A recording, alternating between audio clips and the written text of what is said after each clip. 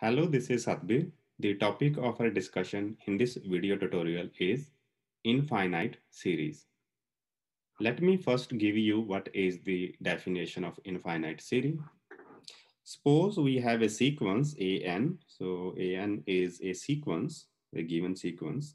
Then we can construct a series and we can construct the infinite series by adding the term of the sequence. If we add all the term of the sequence varying from the very first term to the very last term, the infinite term, and or in other words, if you add A1, the first term, A2, uh, A3, and so on.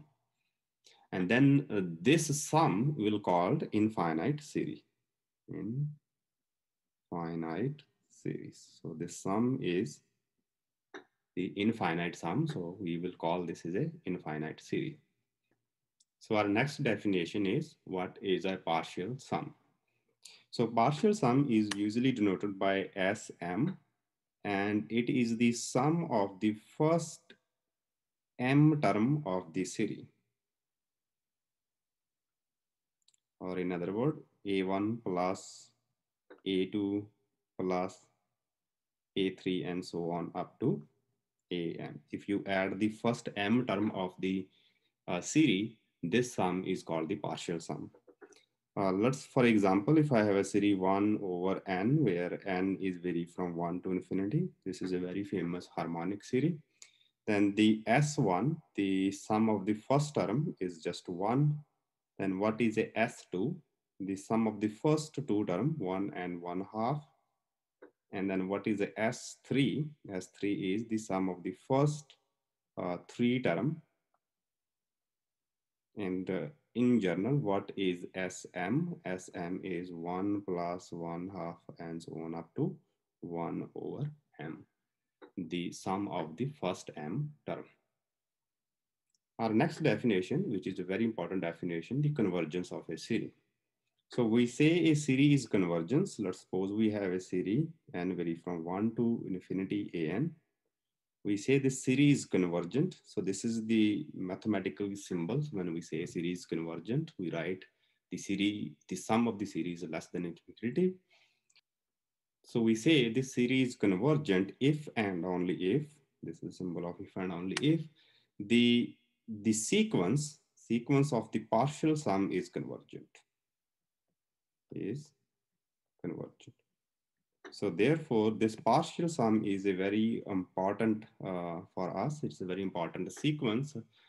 If we have to show that a series is convergent, all we have to do that, we need to show that this sequence is convergent.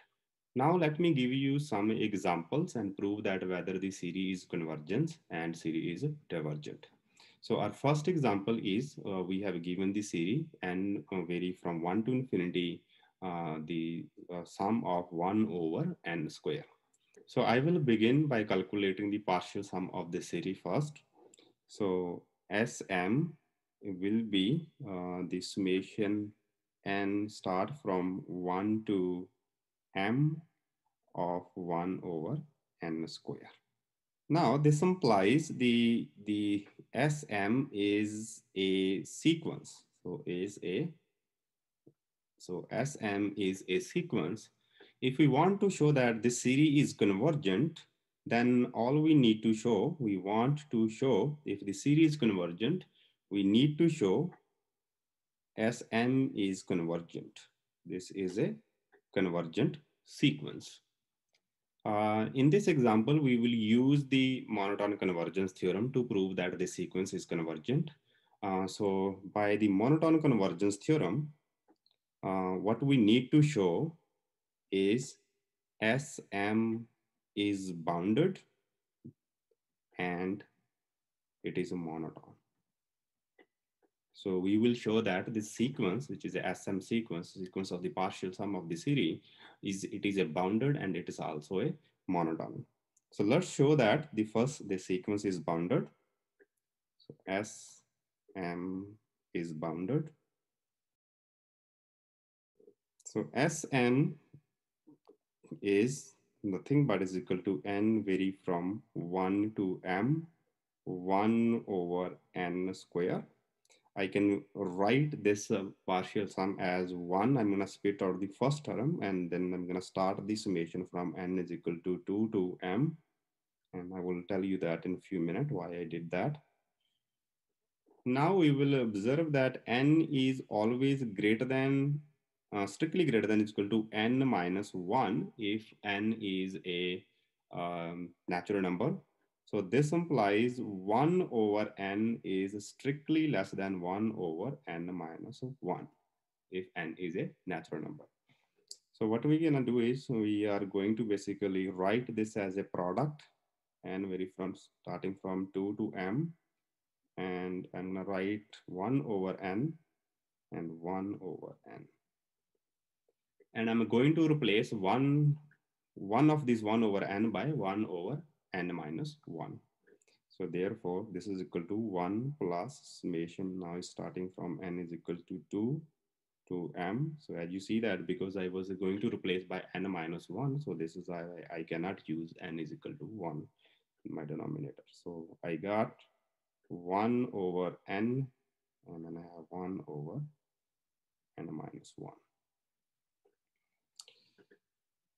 So I have 1 over n vary from 2 to m, 1 over n, then n minus 1.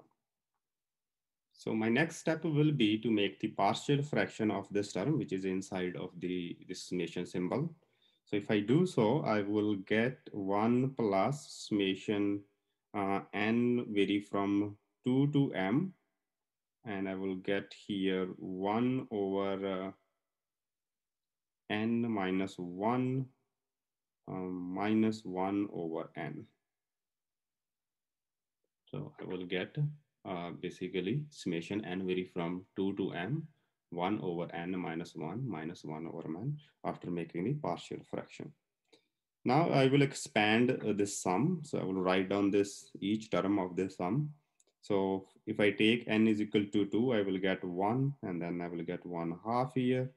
And if I take n is equal to 3, I will get 1 half here, and I will get 1 third here, and so on. I will get here 1 third minus 1 4, and so on. This will be a m minus 1 minus 1 over m. So as you can see now, this is a telescoping series. This term will cancel with this term will cancel with this term will cancel with this, and so on. This term will cancel with the previous to its term. So all we will left with is now will be a 2 minus 1 over m less than 2, because 1 over m is a positive quantity. If I basically remove that one, so it will be always less than or equal to 2. So this shows that our partial sum, so this shows that Sm, which is the sequence of the partial sum, is always less than or equal to 2 for every values of m. Therefore, this sequence is bounded. So Sm is bounded sequence.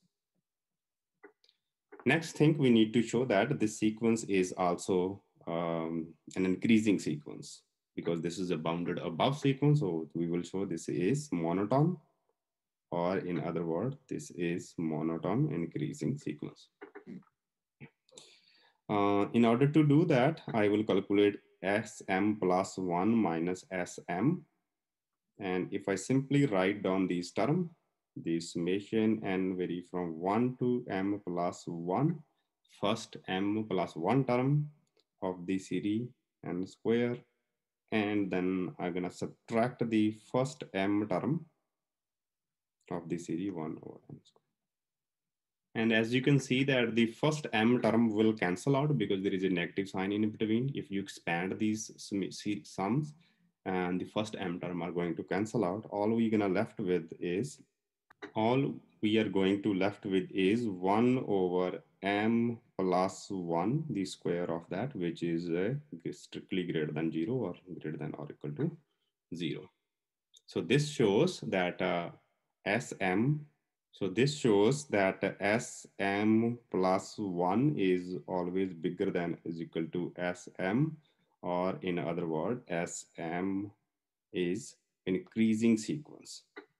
This is an increasing sequence. This is also a bounded above sequence. Therefore, this sequence SM is convergent.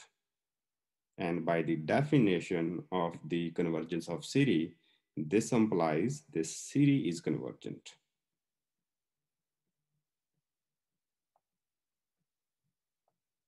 So this complete the first example that the series 1 over n square is a convergent series. Next, we will consider this very important example of harmonic series. In this example, we will prove that this harmonic series is a divergent series, or in other words, it is basically is not a finite number. And we will show this by calculating the partial sum and prove that the partial sum of the series is a divergent sequence.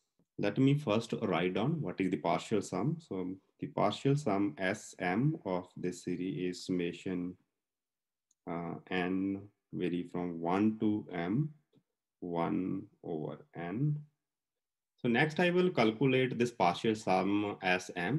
So instead of calculating the Sm, I'm going to calculate the partial sum, which is the multiple of 2, or which can be written into to some power. So you can, because 2 to the power m is an integer, so this is also a partial sum. So I will compute this partial sum, because if this partial sum is a divergent sequence, then the Sm will also be a divergent sequence, because Sm and S to the power 2k, they are just basically adding the term of the series. Sum takes basically the less term than the sum taking the more term. But when we say the sequence is convergence, we take the m to infinity.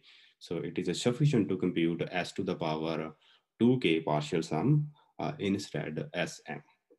So let's first calculate what is S the power 2k sum. So it is basically we add the first 2 to the power k term. So it's going to be 1 half, 1 half, 1/3, 1/4, 1/5, so on up to maybe somewhere 1/8, and so on up to 2 to the power k minus 1 plus 1, and so on 1 to 2 to the power k. That will be the last term of the partial sum. So what I'm going to do is here, I'm going to first pair the terms. That will pair this term, then I will pair this next 4 term, and then I will pair the last 2 to the power k term. So one inequality I'm going to use, because 1/3 is greater than 1/4. So I can write this is strictly greater than. This is a 1, this is a 1/2. And I can write this is a 1/4 plus 1/4. And similarly, 1/5, 1/6, 1/7, they are all greater than 1/8. So I can write here 1/8 plus 1/8 plus 1/8 plus 1/8. That will be a 4 time. And so on. I can also write 1 to the power 2k minus 1 plus 1. They are all greater than 2 to the power k, 1 over 2 to the power k, and so on 1 over 2 to the power k. Now, if you rewrite this again, this is going to be a 1, this is a 1/2. This term is also going to be 1/2. And this term is also be 1/2. And so on. Even this term is just 1/2. So this is a total k time 1/2. Therefore, this is a k divided by 2. So what we show that the partial sum, so therefore this partial sum as to the power k, this is strictly greater than 1 plus k divided by 2. No? So in other words, no matter what k you choose, you can always find a number. This partial sum is greater than that number 1 plus k divided by 2. Or in other words, this partial sum is unbounded. So therefore, S2 to the power k is unbounded.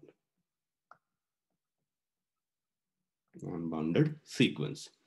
If this is an unbounded sequence, therefore Sm is unbounded.